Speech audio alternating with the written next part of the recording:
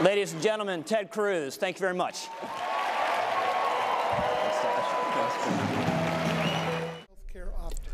And live now for remarks from Labor Secretary Alex Acosta, White House Counselor Kellyanne Conway, and Iowa Republican Senator Joni Ernst, who is expected to speak first. They're all at the National Association of Counties Legislative Conference here in Washington. This is live coverage on C-SPAN 2. Iowa's auditor, where she worked to eliminate wasteful government spending and protect taxpayer resources. In 2014, Senator Ernst was elected as the first woman to serve in federal elected office from Iowa, and also became the first female combat veteran elected to the United States Senate. Please join me in welcoming Senator Joni Ernst.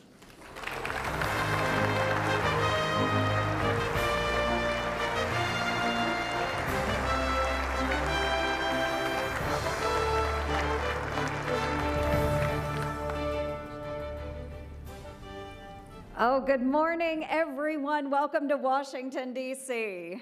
Good morning, and thank you. Greg, thank you for the kind introduction. As Greg said, I am Joni Ernst, and I have the great honor of serving Iowans in the United States Senate, and I'm very happy to be here today with all of you. It's wonderful to have so many county leaders from all over the country here in the same room. And I know there are a number of Iowans here. Where did they go? Yay, okay, there's my Iowans, great. And I wanted to give them a special shout out. We were able to visit a little bit today about a number of issues that are very important to all of you. Well, many of the folks here from Iowa know this, the rest of you may not. I did get my start in politics at the county level, and I first ran for county auditor in my home county of Montgomery in 2004.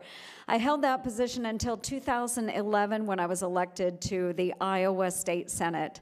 And much of what I learned and experienced as a county official has informed my work in the United States Senate. And perhaps most importantly, working as a county auditor gave me a true appreciation for the importance of local control. So many of our state and federal programs are administered or implemented by or in partnership with local governments.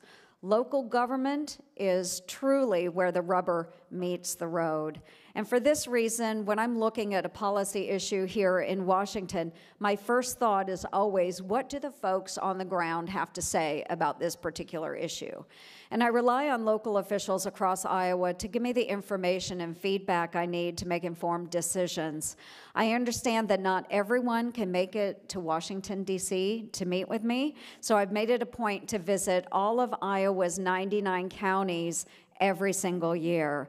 And that's right, folks, 99 counties every single year. And I'm not the only one that does this. I'm following in the great footsteps of our senior Senator Chuck Grassley, who's done the 99 county tour every year for now going on over 38 years.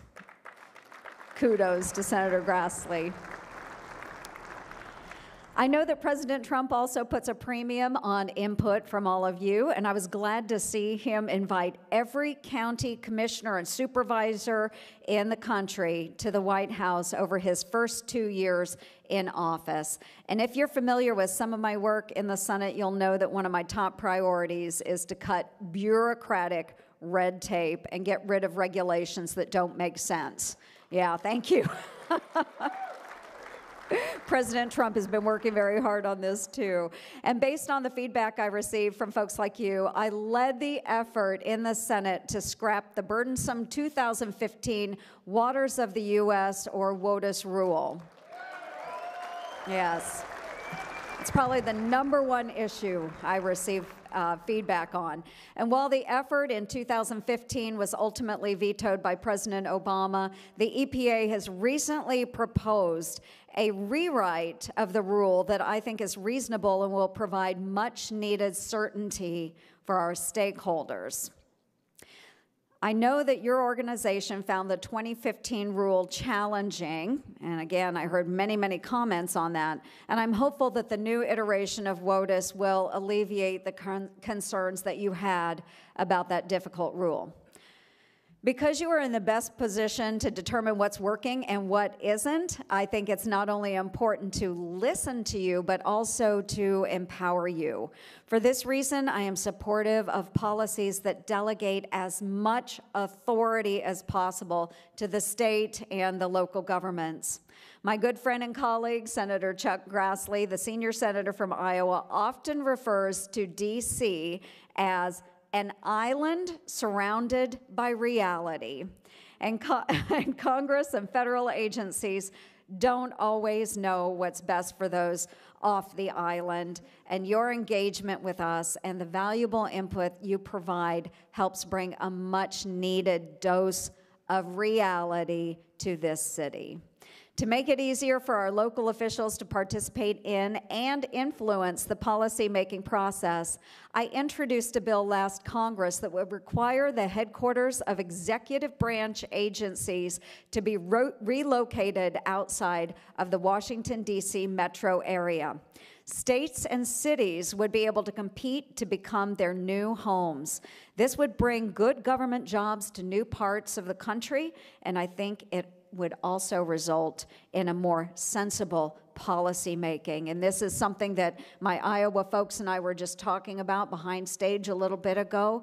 We would love the opportunity to compete for some of these headquarters, and it just makes sense. For example, the USDA, U.S. Department of Agriculture. I don't know of too many farmers and ranchers right here in the D.C. metro area. It would be great for them to move out into those states that they actually represent. I'm sure many of you are wondering how the new dynamic in Congress will affect what happens on the Hill over the next few years. And as all of you know, after 2 years of unified Republican control, we now have a divided Congress. And while I'm sure that you will see a lot in the news, of course, about the dysfunction and infighting in Washington, what I want you to know and what you should know is that bipartisanship is still alive and well in Congress. We will continue to work together. There are still some things that both sides agree are very important. Infrastructure is one of them. In the near future, we'll begin work on the next surface transportation bill, the highway bill, and I'm hopeful that talk of a potential infrastructure package heats right back up again. Republicans and Democrats have some differences on how we pay for infrastructure and what kind of things might actually qualify in that package, but we all agree it is something that needs to be addressed. Another area where both sides came together to accomplish a common goal was the passage of the bipartisan Farm Bill. These programs, like conservation, something that's important to our folks back home in Iowa, will now have 5 years of stability to look forward to, providing much-needed certainty and allowing industries to focus on other major issues facing our economy, like trade.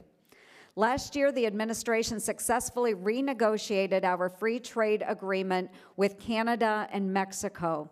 I hope to see Congress swiftly approve this new agreement that will provide certainty to American businesses who export to 2 of our largest trading partners.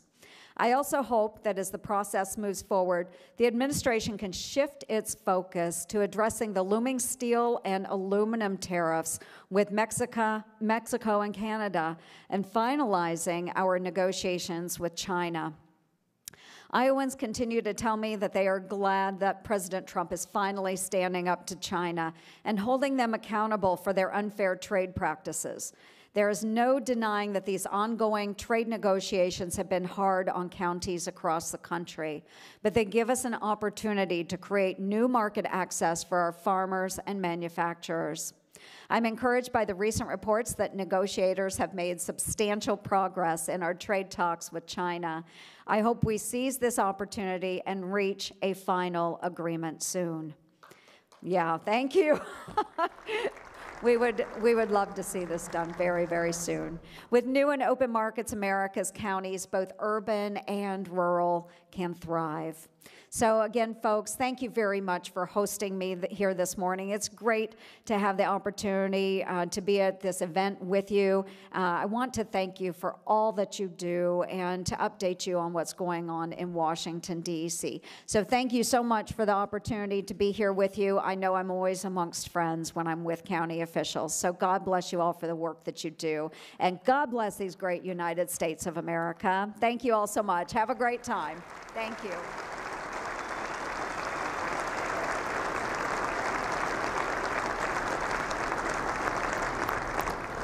Thank you very much, Senator Ernst. Counties play a critical role in fostering conditions for economic growth, including labor market policies and closing the workforce skills gap.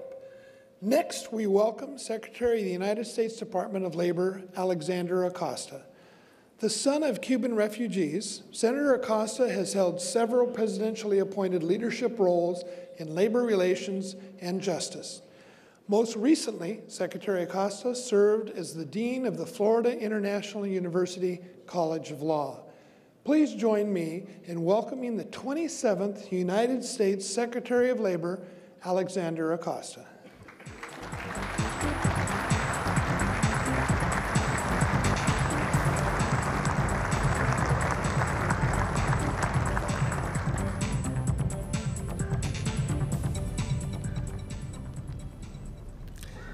Good morning.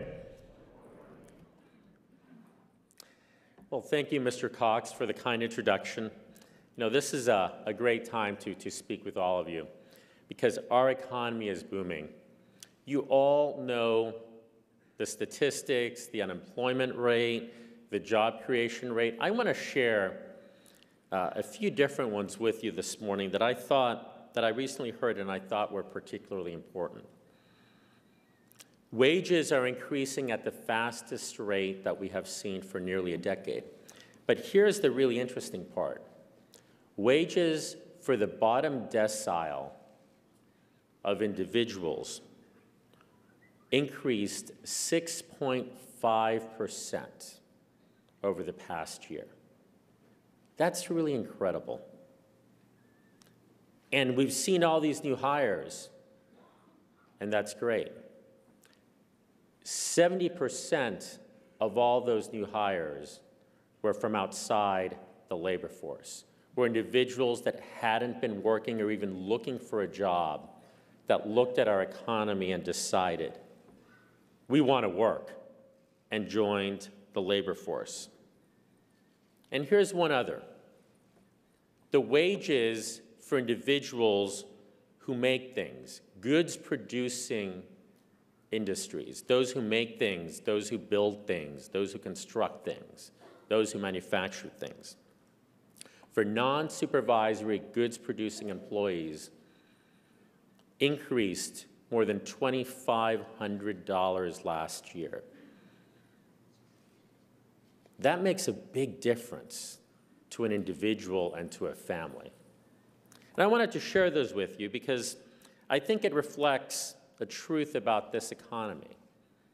And the truth is that this economy is getting not just more people back to work, but more people back to work that weren't thinking of working before, more people in jobs that are paying better and better. You know, the quit rate is something we don't talk about much, but it's at an almost record high. The quit rate is the rate at which people quit their jobs because they find another and better opportunity. And that's a reflection of this economy. So what are the challenges? The challenges are preparing individuals and offering them the skills that this economy is looking for. And so for the first time in history, for month after month after month, we've seen something we've never seen before. We've seen more open jobs than individuals looking for jobs. So I want to talk a little bit about this and a little bit about how we can approach this together. And I say together because all of you are very much our partners in this. 84% of counties have formed workforce training partnerships with local chambers of commerce, cities, states. state governments, forget not 84%, 100% of counties have done that. All of you are focused on workforce. Many of you are part of our workforce boards or chair our workforce boards. And you understand that workforce investment lays the ground for a future. So what are we doing, and how can we partner together? Well, the Pledge to America's Workers brought together businesses and industry that pledged to reskill, upskill, provide opportunities, and so far we've had pledges for more than 6.5 million opportunities. Apprenticeships. Apprenticeships are another incredibly important approach. You know, as we look out there into this economy, I think we need to take a step back and evaluate what signals do we send to young Americans.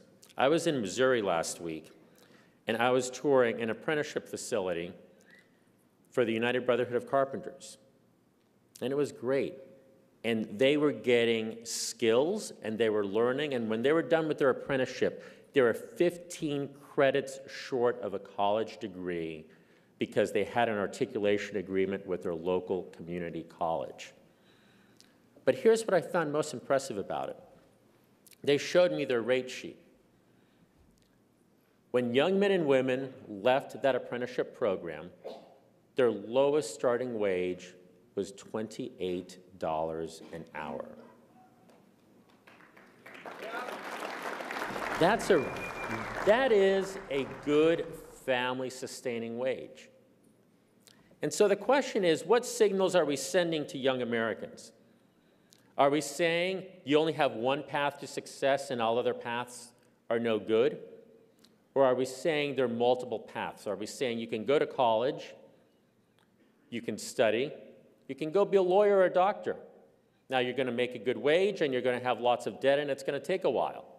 Or you can go be an apprentice carpenter and you can go build something and you won't have student debt and it won't take as long and you'll also have a good wage.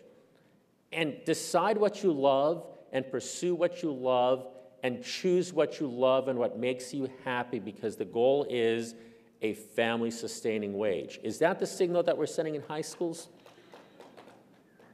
If it's not, as county officials, as local officials, what should you be doing about that? I think this is so important because we have young Americans out there that might not pursue education because they're told it's college or bust, rather than they're told there are multiple paths to success. And so apprenticeships are something that we are talking about quite a bit. I'm very proud that since we started talking about this, over the last 2 years, we have reached almost 500,000 new apprenticeships. And we're in the final process. We have pending at the Office of Management and Budget. The comment period closed, and we've provided our comments on the final application for industry-recognized apprenticeships. So we can have registered apprenticeships and industry-recognized apprenticeships with the goal of achieving 1 million new apprentices over the coming year. We've rolled out our apprenticeship.gov website, and it has 3 parts. One is for career seekers looking for jobs. One is for educators, so they can talk about their programs. And a third is for employers. And there's an artificial intelligence aspect to this that identifies opportunities for apprentices and puts them up there. I have a request. When you go back home, look up the apprenticeship.gov website. Think about whether there are ways to plug in the opportunities in your county into that website so that more individuals can see it. Now, over the next month, actually this month, we're going to be announcing grants of $150 million to community colleges to further support apprenticeships. These grants are a little different. We asked community colleges to find matching partners in the business community. The Department of Labor has never done that before. And so why did we do this? What's more powerful? A community college program unattached to the local economy, or a community college program with business partners that have put in their dollars into the program so that that community college is providing the skills those businesses need, so that those businesses are invested not just through a membership on a board, but through their dollars in those community college programs. And I bet you that curriculum is focused on the local skills that are required. And I bet you that when it comes time, those businesses that invested in those programs are going to hire the individuals that are graduating. And so those $150 million that are going to be awarded are actually more powerful than that because it has a 1-for-3 match. So in essence, it's going to be $200 million to community colleges to foster these programs. And I should say, we're going to announce a second round of grant opportunity because I'm very excited about the concept of having businesses and community colleges come together in a partnership. It is a win-win. Businesses get the skills that they're asking for. They get input into the community college system. Community colleges get financial support, and they get insight into the skills that are being required. Now, I want to talk about some other challenges to the workforce, because while we have a very low unemployment rate, our labor force participation should increase. And that's why I said it's so important that 70% of new jobs are going to individuals outside the labor force, individuals that aren't working.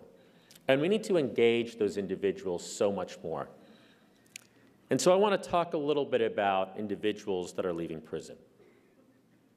The best thing that you can do for those individuals is help them find a job.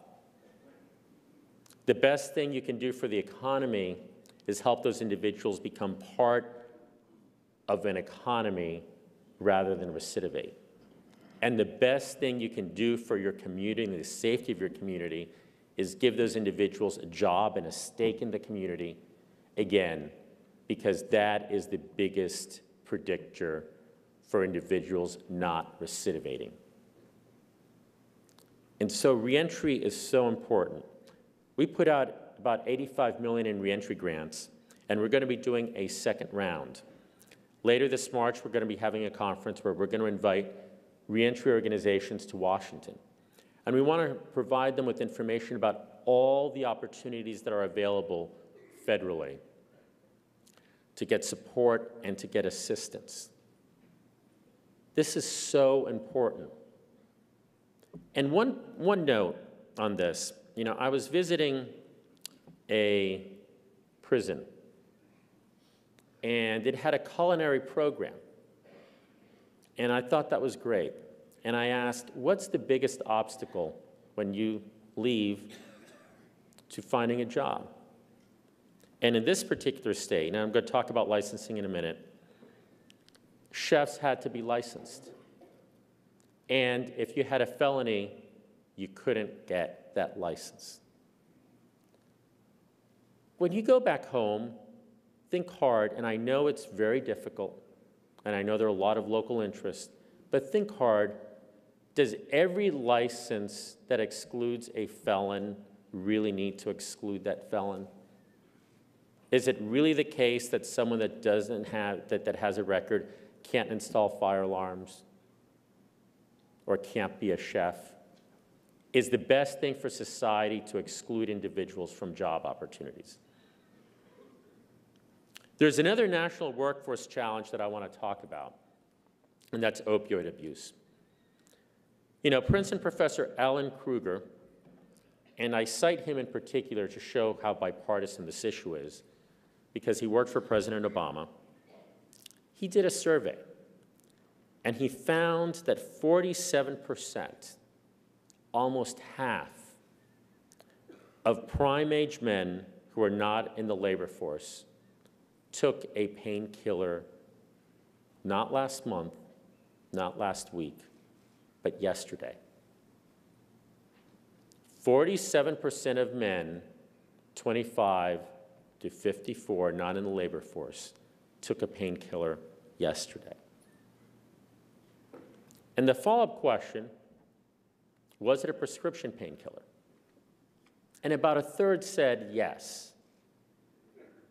So a third of men not working took a prescription painkiller yesterday. That's a problem, folks. That's a real problem, not just for those individuals, but for our economy. And so we have to work together on this opioid issue. It is so important. The Department of Labor is sponsoring some pilot programs. When individuals go into treatment facilities, treatment can often take months. What are they doing while they're being treated? Are they watching television, or are they preparing for the next phase of their life? So what the Department of Labor is doing is providing funding for workforce training while someone's undergoing treatment. Because at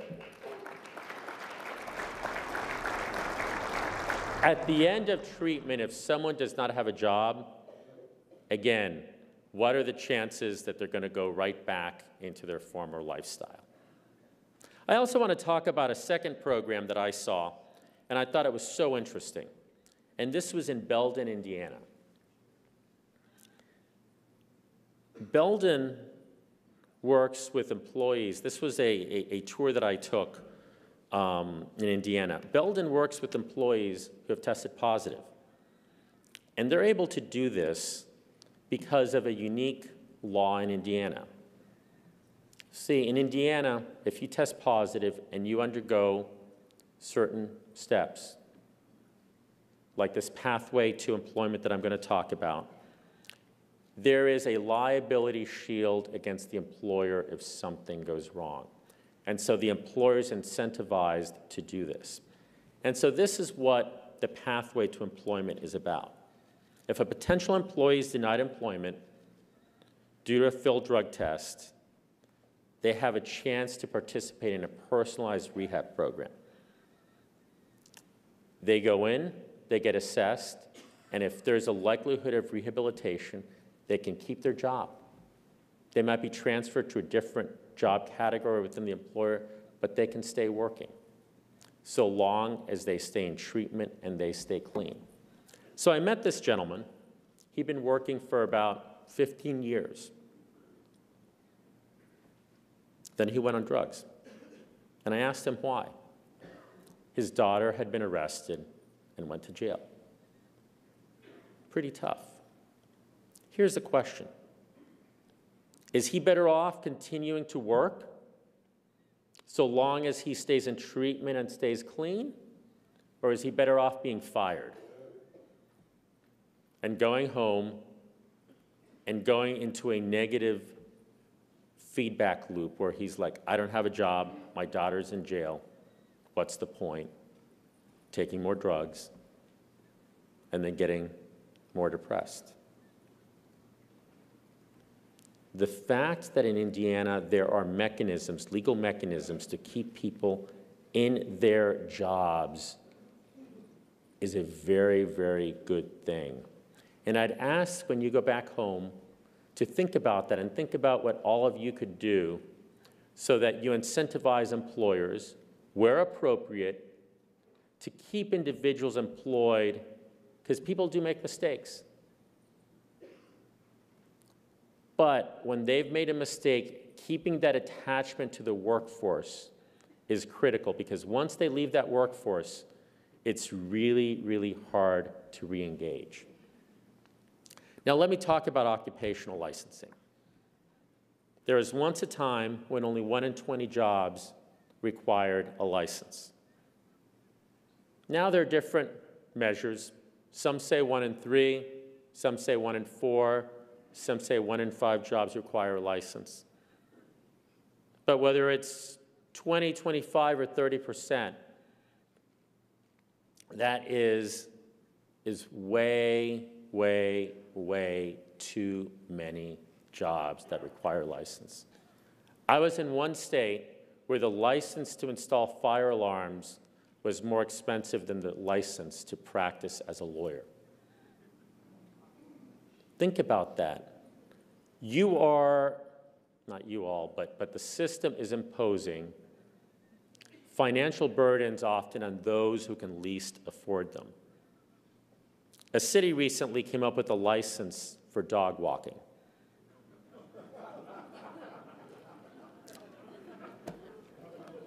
Not for babysitting, that's okay, but dog walking needs a license.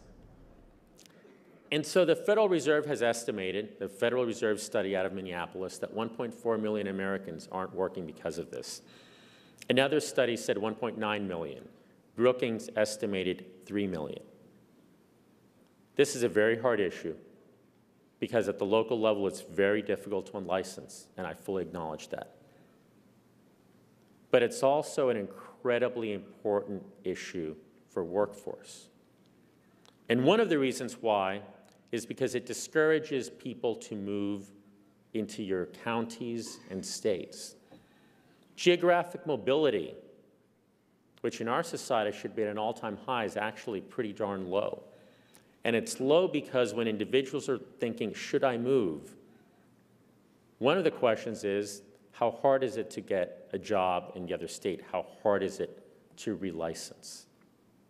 And I want to talk about that issue in particular in one context. And I think that this is there's such an easy answer here that there is no reason why every state shouldn't take action. I want to talk about that in the context of military spouses. There are a few of you in the room that know about this. Our men and women in the armed forces serve our nation and defend each and every one of us. And often, typically, we recruited them as an individual. And along the line, they got married and started a family. And so the military is having a little difficulty retaining these families. And I say retaining the family because you can recruit an individual, but you retain a family. And these are high-skilled individuals. And I think military spousal license is one of the reasons why. So I want to tell you a story about a military spouse who is providing health coaching for nearly 4 years in one state. And then the military service person was transferred to another Air Force base and continued to provide health coaching online to former clients until the spouse got a cease and desist because a dietitian in the new state was complaining that this person was practicing without a license in that new state. So you move to a new state, you continue to communicate with your former clients, you continue to do what was perfectly legal, what was your job, what was your career, but this new state tells you, stop your career. You may be married to someone who's serving the nation, but the nation does not want you to practice your career. Her name is Heather, and the story is not unique. It happens to tens of thousands of military spouses every year. I met an attorney who ended up getting a job at a supermarket because of a licensing issue. We could call in for story after story after story. This just isn't right. And so if you take on licensing, first I would say if licenses aren't necessary, eliminate them.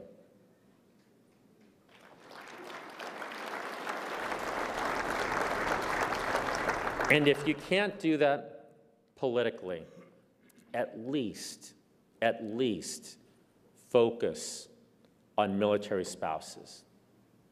It's not that hard to say if a military spouse is domiciled in our state because a military service member is there on orders, they can continue their career so long as they're licensed in their home state and so long as there is no disciplinary action against them.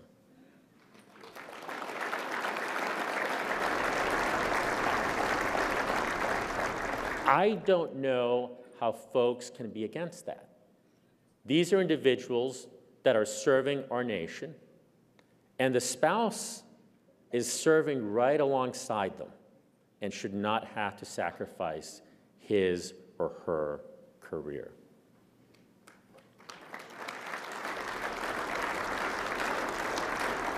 Let me wrap up by just saying, as a general approach, one size does not fit all. We believe very much in the importance of having flexibility and variability. And so across our programs, to the extent the Department of Labor has flexibility, to the extent the Department of Labor has pilot project authority, we welcome the opportunity to work with each and every one of you for outside-the-box programming. We have granted almost every WIOA waiver that we have been asked for because one size does not fit all. New York is different than Iowa, which is different than Texas and California and Alaska. And so if governors want to change things up a little bit, ask for the waiver. If workforce boards want flexibility, ask for waivers. We can't do this at the federal level. Workforce education has to happen at the local level. And to the extent we have flexibility and authority, we will push it out to all of you.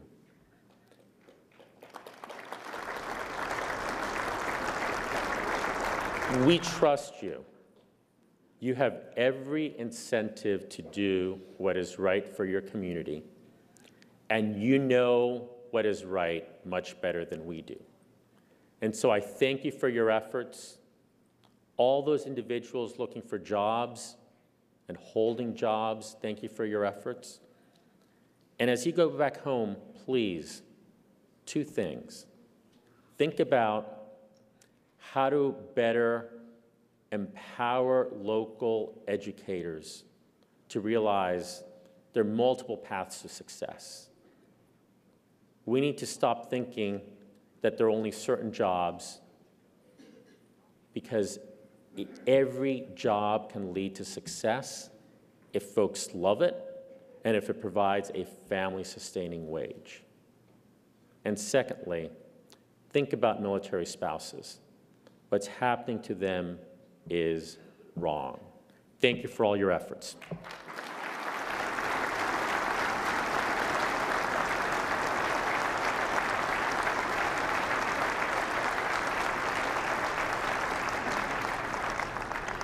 Thank you, Secretary Acosta. We appreciate your presence here today.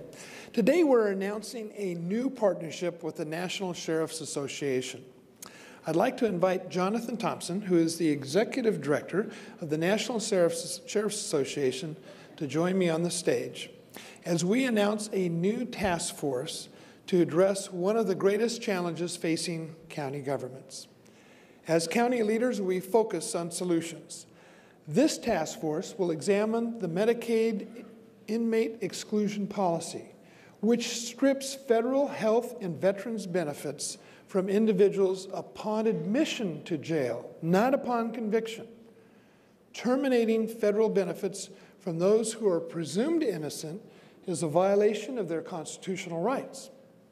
It also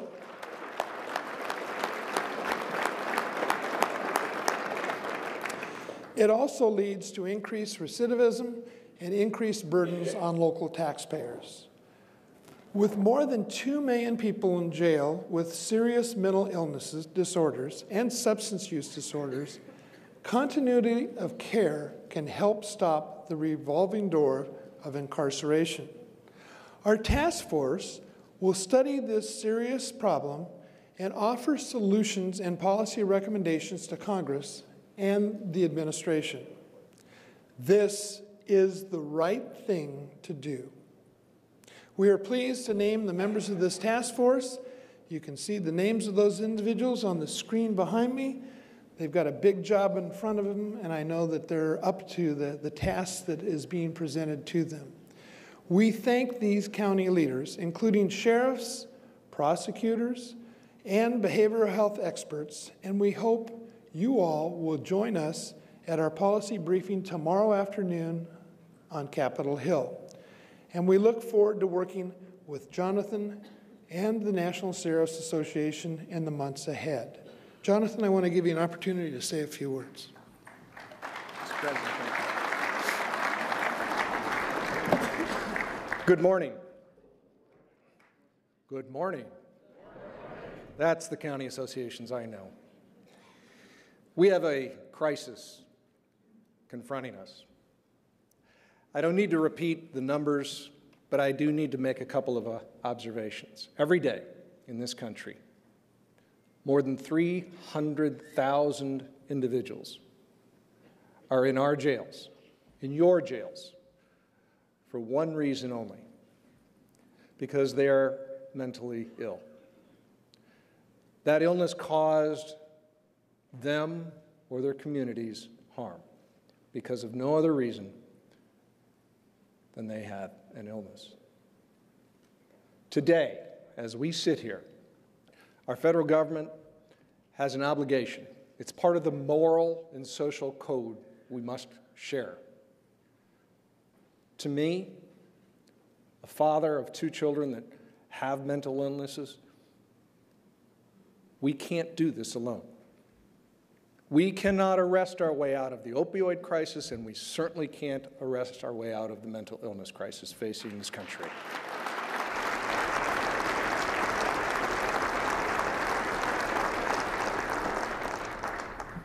Asking sheriffs, jail administrators, county executives, county board members, commissioners, city councils to carry this burden is unconscionable. This is our humanitarian obligation. We must treat these people with dignity. We must treat them with respect. But please, please, stop putting them in jails. Put them where they belong.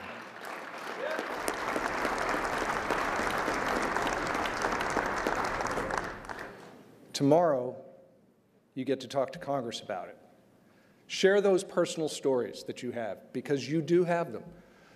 Tell them about the 17-year-old who woke up one day because he had schizophrenia and couldn't control his rage. Tell them about the 35-year-old with PTSD who did nothing more than decide that it was so hot out he had to take his clothes off to stay cool. Tell them about those family members that you probably have or know about who are in your custody now or in the sheriff's custody. We cannot do this anymore. The most civilized nation in the world is locking up people for one reason, because they're mentally ill or addicted to a drug. Ladies and gentlemen, together we can fix this crisis. I ask you, I call upon you, I implore you, help us fix this problem. Thank you. God bless you all.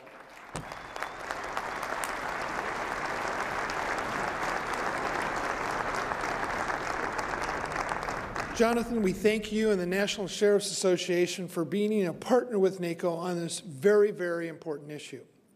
Well, while we're waiting for our next guest speaker, I'm supposed to do a little song and dance, I guess. So what I'm going to do is just kind of explain my presidential initiative, which is connecting the unconnected, and how I got to the point where I kind of felt this would be really an opportunity to build on Roy Charles Brooks's initiative last year of serving the underserved with a particular focus on childhood poverty. You know, in San Diego County, we've been blessed. We had a United Way that ran our information and referral line for a good number of years, and they decided they wanted to get into focusing on some other areas. And so we were kind of forced to put together a separate 501c3. And we did that in 2005.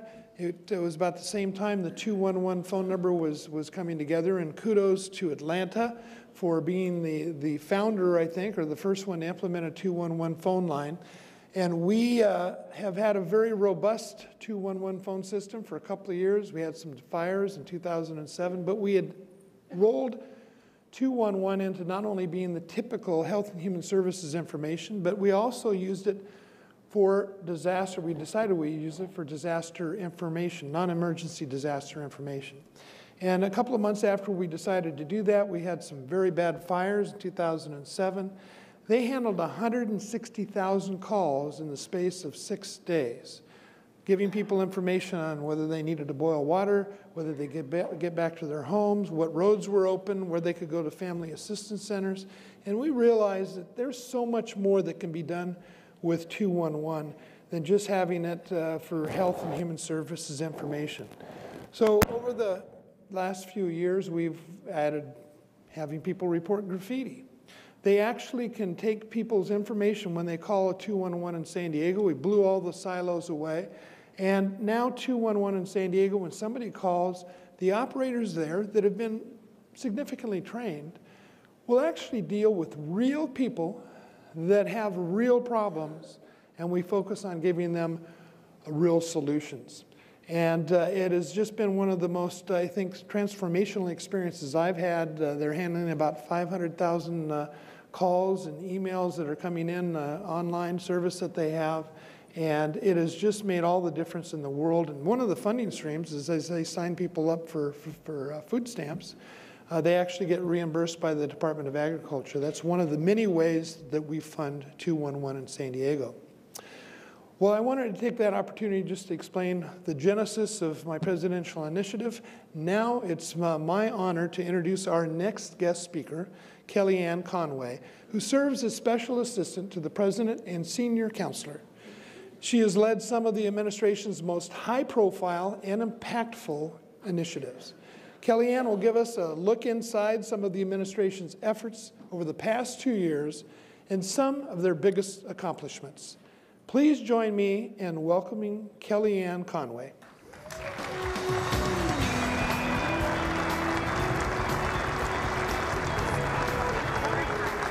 Brought you some water if you'd like some. Oh, that's lovely. Good morning. Thank you for having me. Well, Kellyanne, we are so delighted to have you as a part of our proceedings this morning. You know, I have to tell you, I don't think I've ever seen any presidential administration open the door more for access for local government than the Trump administration has done. I know that over the last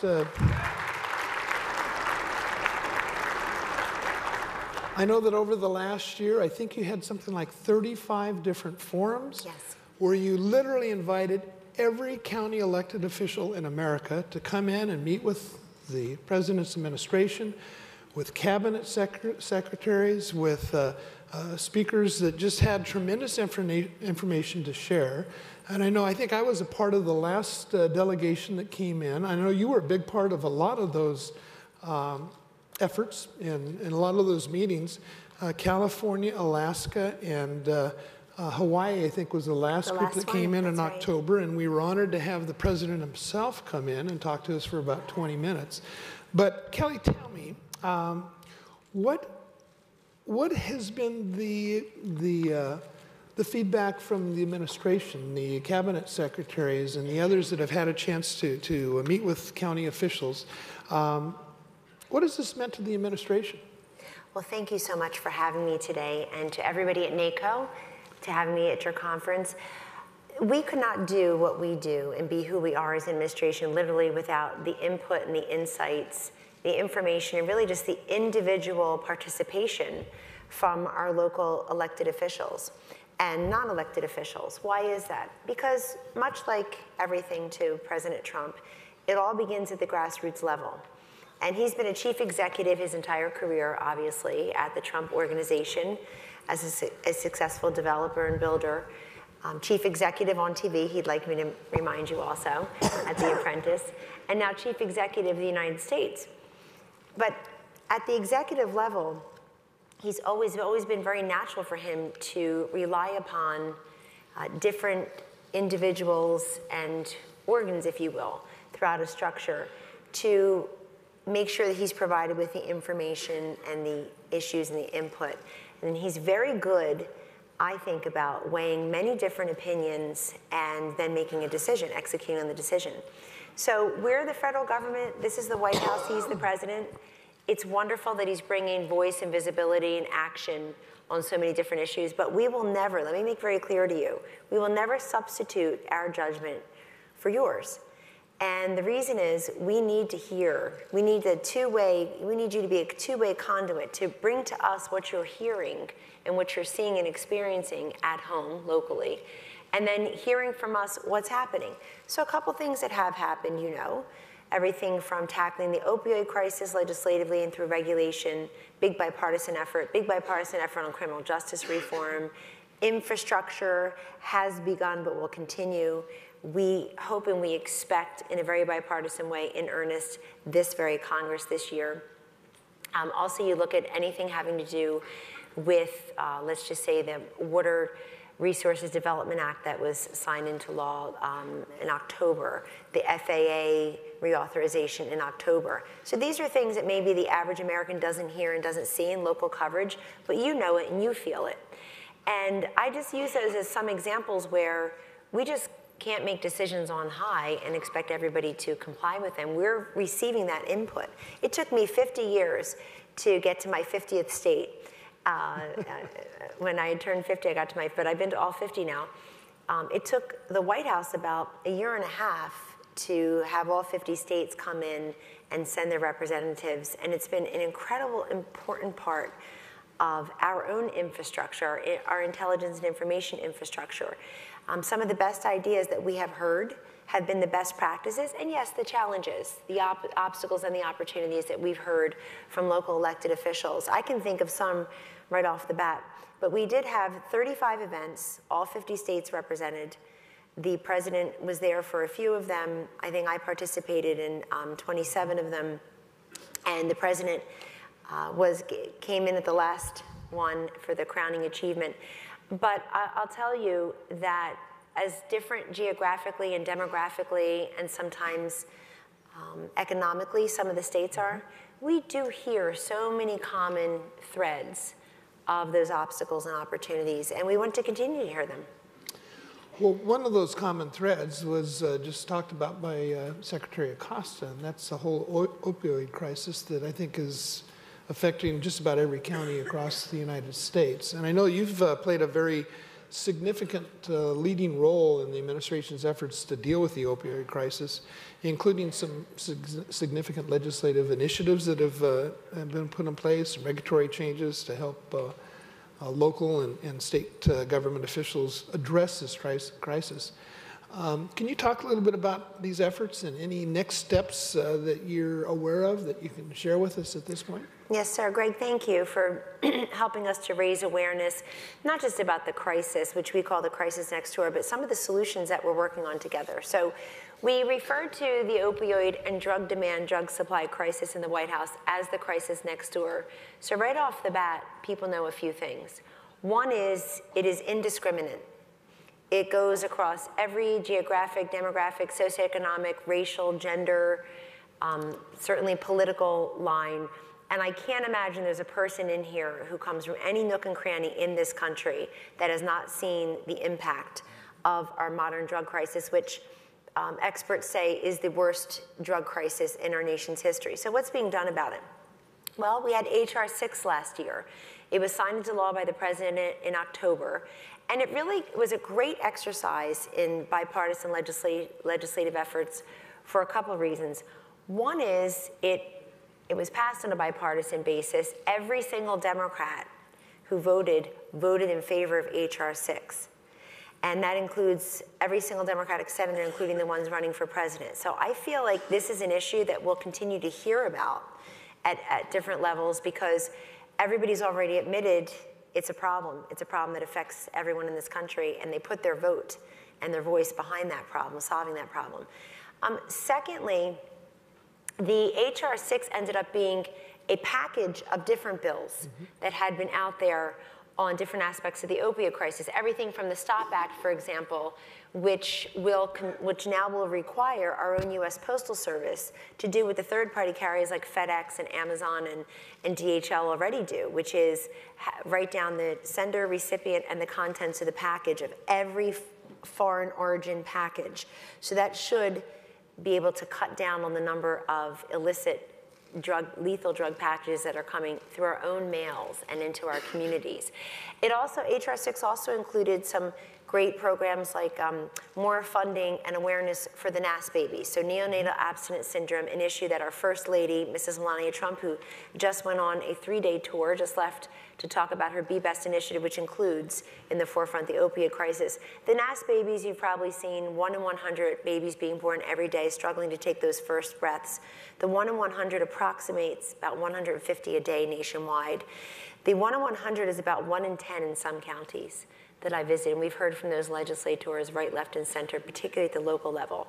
There's money in there for that. There's also some workforce development monies, and our Secretary of Labor, I missed his remarks, but I certainly am working with him and his team on this issue. The Secretary of Labor and the Second Lady and our Surgeon General and I had a wonderful opportunity to go out to Belden Industries in Indiana last fall and witness firsthand a really great example of an employer. They're a manufacturer of big coils.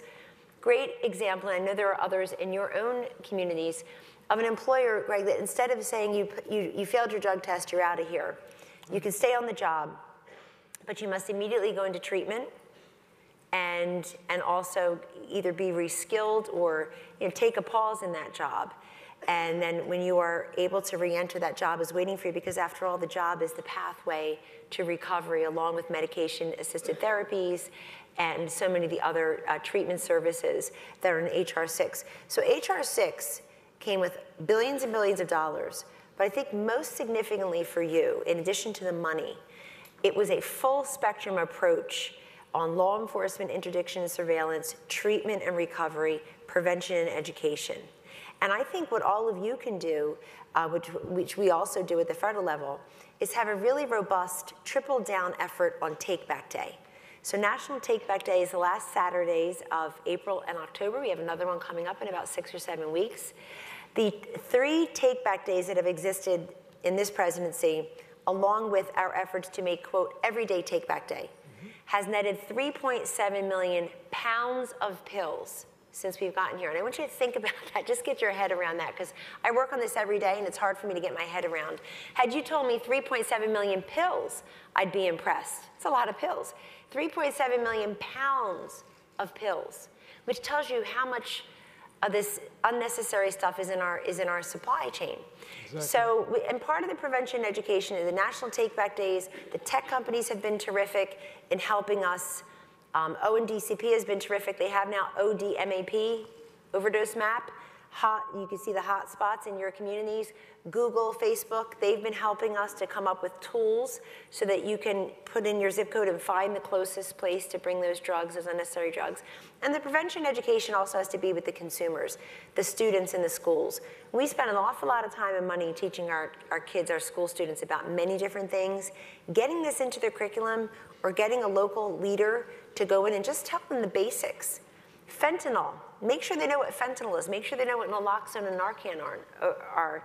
And fentanyl is instant killer for many people. It's being laced into marijuana, heroin, meth, cocaine, and of course street drugs. And it is the biggest reason that the opioid crisis continues to spiral upward in the deaths. And then I would just point out, because you may or may not have this in your own communities, but increasingly when we travel, we see many of our fire stations re-outfitting themselves as places where they can save a life. Somebody who's overdosing, safe stations. They are 3-4 times more likely in some places to respond to a drug overdose than a fire. Exactly. So we have that as well. What's next? I think what I call the opioids plus responses are coming up, more workforce development, making sure that these folks, not unlike the criminal justice reform, the First Step Act, trying to get folks who are qualified to reenter, more money for the drug court programs, the drug-free communities programs this year. We had the highest number of recipients and most money ever awarded to the communities. Also, I would say the veterans piece, working very closely with the VA, because in our rush to make sure our veterans have everything they need, we're handing them 2 bottles of pills for non-combat related injuries. And it's tomorrow the president will sign an executive order on suicide prevention in veterans, and this is a piece of that as well.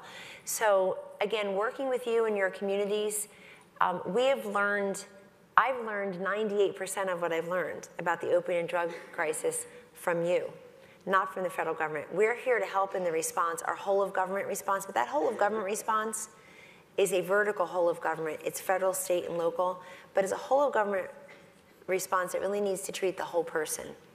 Well, you kind of made reference to criminal justice reform, and that's the next thing I want to get into. Obviously, there's been success with a number of packages, including county priorities and reauthorizing the Second Chance Act. Counties, as you well know, play a very significant role in criminal justice. We own 91% of the U.S. jails with over 10 million inmates every year.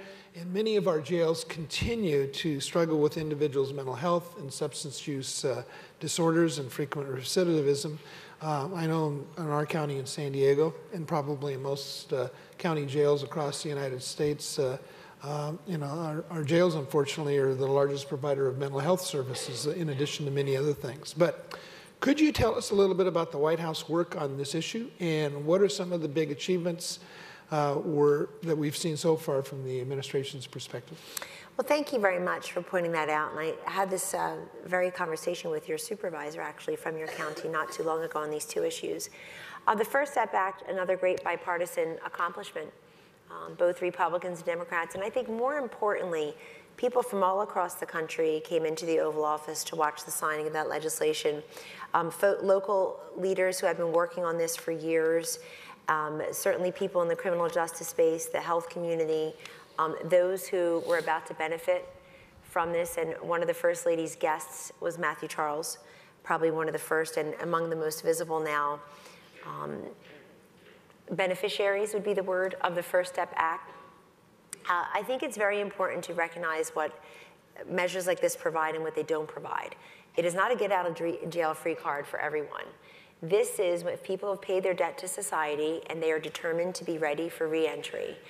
It is giving them that opportunity. Now, this is something that had been attempted and talked about for many, many years. And I think it's a very good example of will, of putting the politics aside and wondering who's going to win, and seeing that many people who deserve to win would win. But we know that it is on your shoulders to execute now on measures like the First Step Act, the criminal justice reform, the opioid legislation, the regulations, obviously. And we're here to support those efforts. I think that the workforce development piece on criminal justice reform, the mental health piece, is what SAMHSA is doing over at HHS. They freed up a bunch of money for this particular purpose. They freed up a bunch of money for veterans for that particular purpose. And always making sure that the substance abuse and mental health, even the foster care pieces, all work together so that we recognize the reality of all the different knitting together. None of this can operate in a silo. I think the workforce development piece is important too. I took note and shared with Jared Kushner, my colleague at the White House, who really took control of this issue on behalf of the administration, that I noticed that Sully, the service dog, who of course famously was assigned to President George Herbert Walker Bush, God rest his soul, Sully's trainers in part were 2 convicts. That's the way they referred to themselves. I watched them be interviewed. And part of what they did while in prison was train Sully. And what a great way of showing what can be done for skilling and education and workforce development while in prison, and then when one is qualified to, is ready to come out and reenter. So there are a number, I think, of protective measures in there, but there are also a number of opportunities. And that was signed into law December 21st, so it's fairly new and young. But again, I think just tackling issues, I mean, people ask me what surprises you about the White House, and I've been there since day one, and yes, we'll continue to be there. One is how small the West Wing is. It's a very small place. But number two is not how easy, because none of it is easy, but almost logistically speaking, how simple it would have been for some of these issues to be tackled previously. So that is not a criticism of any previous administration, any previous president. I'm just making the point, looking forward together, that whether it's a regulatory change or a legislative fix or an executive order or a commission that gets started or a state, local, and federal effort being done together, we just have to do it. Sometimes it's a matter of will. And I am amazed sometimes when I say, and the president will constantly ask, so do we have to do this legislation? Can we start it here? Can we do an executive order? Can we bring people in? And it is amazing how much you can do if you don't care who gets the credit for it. But it's also amazing how much you can do if, unlike in Washington, we all recognize what you recognize back at home, which is stop overestimating how much can get done by this Friday, and stop underestimating how much can be done in the next 3 weeks to 3 months to 3 years. And that's the way we're trying to tackle issues like that. It's certainly worth a try. Always willing to fail, always willing to say it's not time yet. At least if we can do the work and get it ready and then find out, where it's ripe. So we know that you've got many challenges on your shoulders and on your budgets, and but we are here to help, and we are here to support, and we are here, most importantly, I think, to listen. Well, I know, Kelly, and one of the priorities of President Trump has been regulatory reform. And I know that I had the opportunity, I know there was a few other people in this room 2 years ago this week, in fact, to be invited to the White House when the president signed an executive order on waters of the United States to send it back to the drawing board. Counties have been, focusing on that issue for a good number of years because of the impact it has on our farmers and our counties, just on infrastructure-related issues and public safety. So we sincerely appreciate all of those efforts to streamline the regulatory process and increase consultations with local governments. Are there more regulatory streamlining issues that you'd like to share with us? There are. Our head of OIRA is now about to get her confirmation hearing. Well, actually, the vote. She's now been nominated to replace Brett Kavanaugh in the D.C. Circuit Court. But she left, she's leaving a great staff, and she'll have a replacement soon. But under, I think, Naomi Rao's leadership with the White House counsel's office and others in the administration, and particularly the president, the deregulation, getting rid of the duplicative, excessive, burdensome, unnecessarily expensive regulations is something that we hear every single day from farmers, property owners, taxpayer, public school parents, certainly local elected officials. So this is not about doing away with regulations that are protecting our safety, our well-being, our water and air quality, but quite the opposite. As you say, the waters of the United States, the president will still mention that as a top 5, top 10, whenever he's asked what are your favorite accomplishments or what were the best deregulations. We very recently had an event in the Oval where we had a coal miner there, we had a farmer there, we had a small business owner there, really just trying to show the broad impact of the deregulatory agenda. But we can always do better, too. The president has set as a goal a 5% reduction, I believe it is, across each agency. Some are able to do it faster than others. But there are always, and actually his goal was 2 out for every 1 in. And it's much better than that. Some people say 25 or so, but I'll just say it's much better than 2 gone for every 1 in. Every agency is different. But I think if you look at labor, you look at Department of Transportation, you look at EPA, SBA certainly, Interior, Agriculture, these are ones that spring to mind in terms of really having a robust projection about what more they can do in this next year or 2. All the while, and I think it's important too, I've been urging everybody who's involved with this issue, don't just talk about the ones that we're eliminating, but talk about the ones that are new also, because we do need smart regulation, we certainly do. And so when we talk about 10 out for every new 1 in, let's also make sure everybody knows what the new 1 in is and what the purpose of that is and why, because more often than not, we're responding to what we've heard or seen or been told at the local level, the state level also, as to what's important. So the deregulation is going to continue to be a very important aspect of this administration's policies and this president's legacy.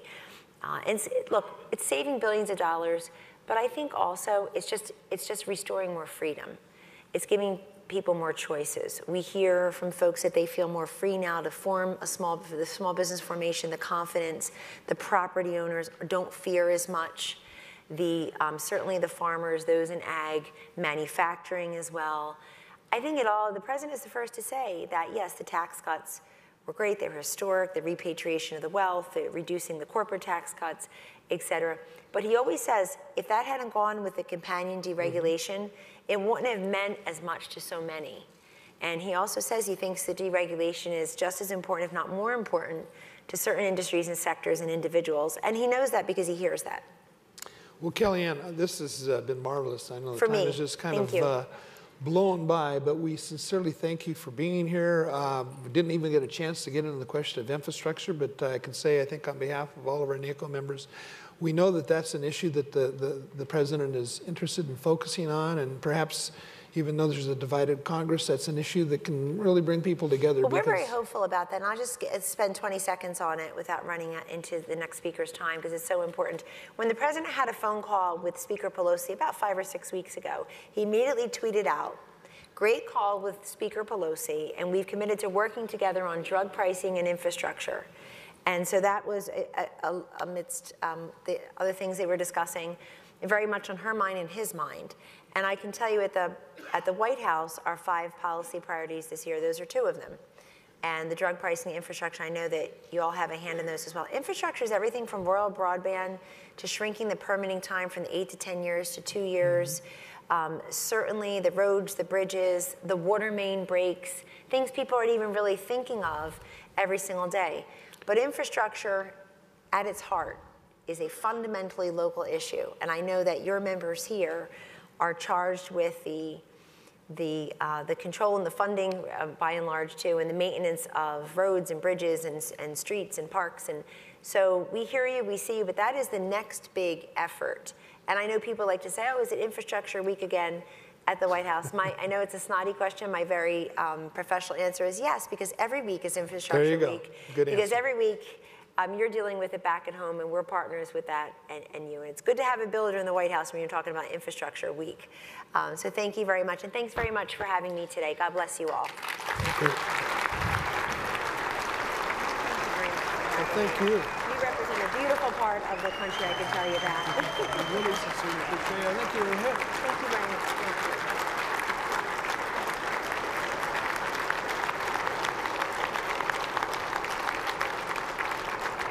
Well, again, we want to thank Kellyanne for being here today. We've had a great partnership with the Trump administration, focusing on issues of concerns to county government. And I think the Trump administration gets it, that we need strong counties across America. So we look forward to continuing that working relationship. At noon, we're going to meet right back here in this very same room for lunch, which you will not want to miss, because backed by popular demand, we're going to see a special performance by the Capitol Steps. You're going to love it, because they always do a great job. This concludes our general session. Thank you.